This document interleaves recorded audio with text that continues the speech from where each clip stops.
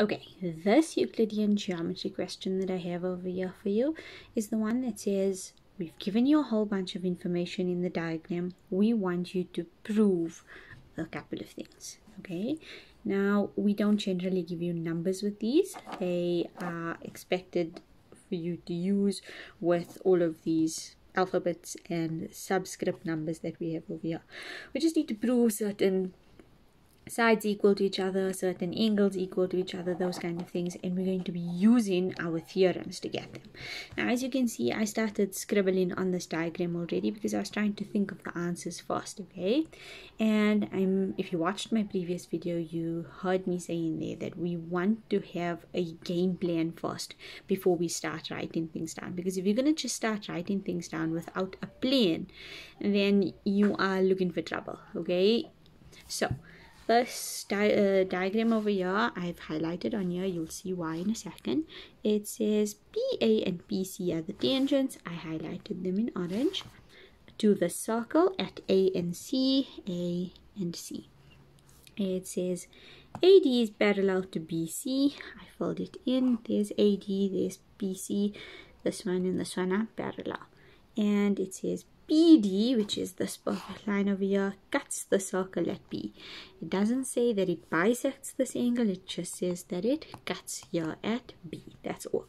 It says CB is produced to meet AP, CD produced to meet AP at F. There it is over there. Okay, let me say that again. CB, sorry.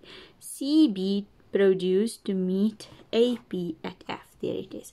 And then it says AB, AC, and DC are drawn. The first question says prove, and obviously with reasons, that AC bisects PAD.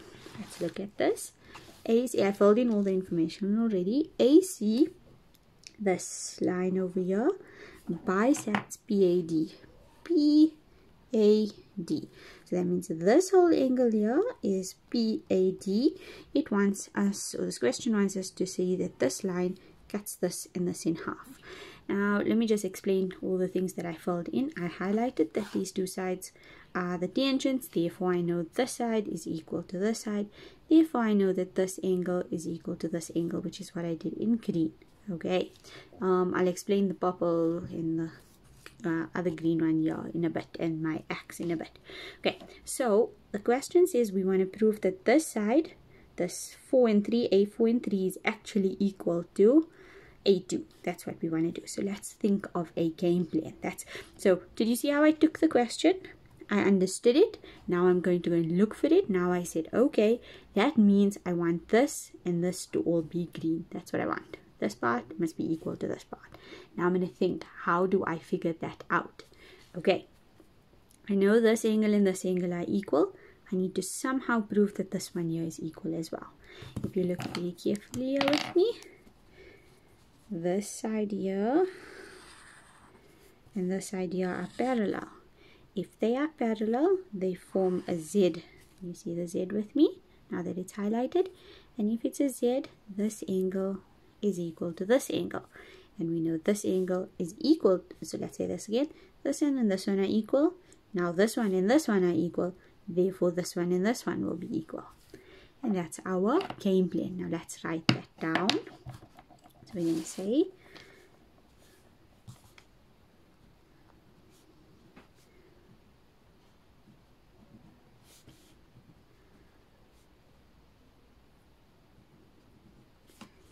line, no, not line, tangents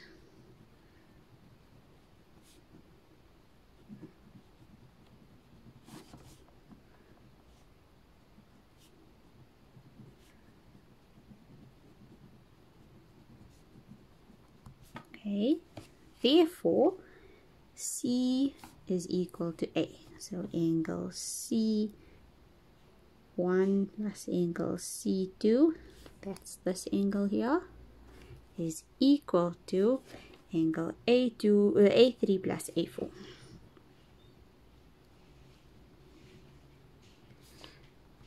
Angles opposite equal sides. That's what we know, right? Let's move on. We know that angle C1 plus C2, this one, is equal to A2.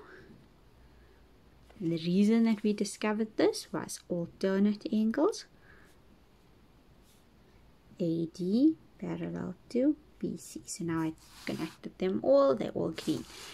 So because this is equal to this is equal to this, and you can see these two are the same, we can conclude that these two are the same. So we can say therefore A3 plus A4 is equal to A2. Because they're equal, there's no reason for this, we just drew a conclusion based off of this stuff here. And now we can conclude, therefore AC bisects BAD. And there we go, we are done with that question. Okay, our next part of the question says we need to prove that B1 is equal to B3. Let's go look at our diagram. They want us to say that this angle over here, highlighter, this angle over here, B1, is equal to B3. So let's figure out a plane. We can see that, and that's why I put an X over there. It's for myself to see which ones are equal. So can you see this angle is equal to this angle? If you put your fingers on this chord over here, it subtends this angle here. If you bring your fingers back and go there, it subtends this angle. Angles in same segment. Okay. Then we know. Okay, I'm resuming. I had to pause because I forgot I lost my train of thought and forgot exactly how to prove this one. But anyway, here we go, right? We know that this B1, okay, so I paused and I was coloring things in, and let me explain to you what I thought, okay? This B1 over here, I explained it is equal to this one over here because angles in the same segment. But we know that this one over here is actually equal to this one over here, isn't it? Right? And we know that this one over here is equal to this one over here. And as you can see, this angle over here, okay, if you put your fingers on the tangent and the chord and you bring it to the circumference of the circle, you're going to see it's equal to this one over here. Okay, right, I'm going to pause because this is a lot to process. And if you look closely over here, we have a cyclic quad. Let me highlight the cyclic quad for you. I feel like I'm taking a very long way around. Someone might be able to see this much easier, and if you do, that is awesome. I don't know, I lost my train of thought. Okay, I see over here that this is a cyclic quad, and if this is the angle on the inside, it's going to equal to the exterior one on the outside, which is this one here. See the quad? See the one exterior outside. And therefore, basically, this x is equal to this, is equal to this, is equal to this, is equal to that. Okay, I feel like there's some way shorter, and I'm just not seeing the shorter way. But let's write down what I just said. So,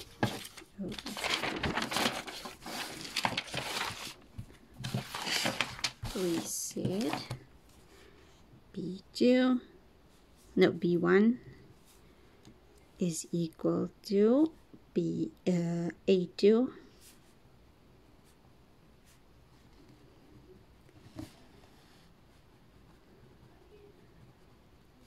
we know that A2 equals A3 plus A4. We've proven it previously.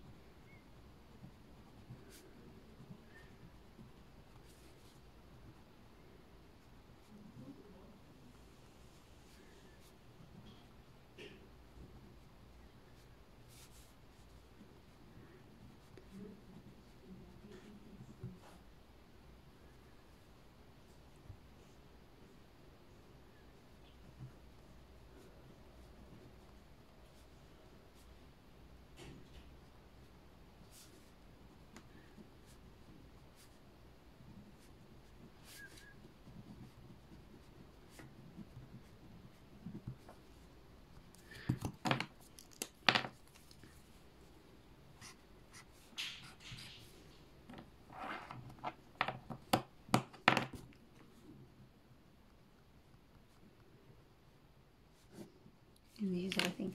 I honestly feel like there's something so much simpler because I know I thought of it. I just forgot what it is. And I'm pretty sure someone is going to message me with something that they figured out much shorter.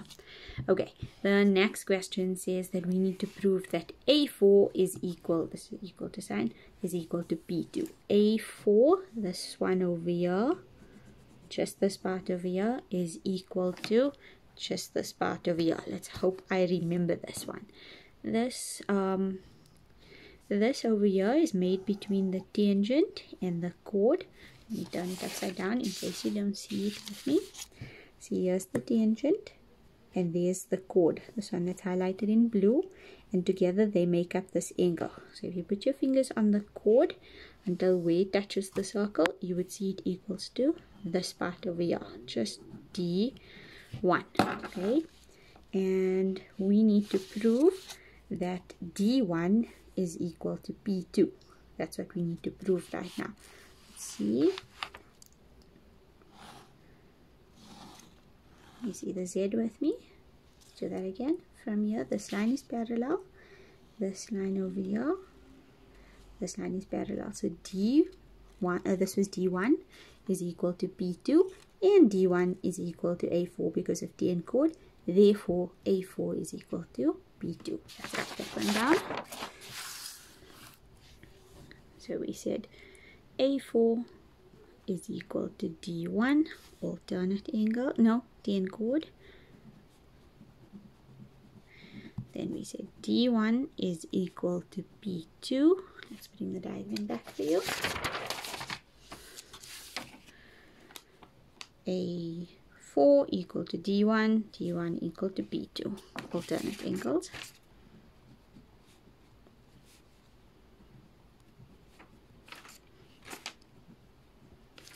Therefore, because the D1 is common in both of this, A4 is equal to P2. There we go. I hope that this helped you so that you can see how to prove different things. Again, I'm going to repeat. You think of your game plan first. Hopefully you don't lose track of your game plan in the test like how I lost track of mine. Okay, but you think of your game plan first, then you start writing. Okay, and you can scribble on your diagram sheet as much as you possibly want. Using highlighters really helps things, okay, especially when you want to see parallel lines and cyclic quads. It really does. Or if you want to color code all of your different angles that happen to be the same size, you can use highlighters for that. So please don't forget to take your highlighters with to the exam. Good luck.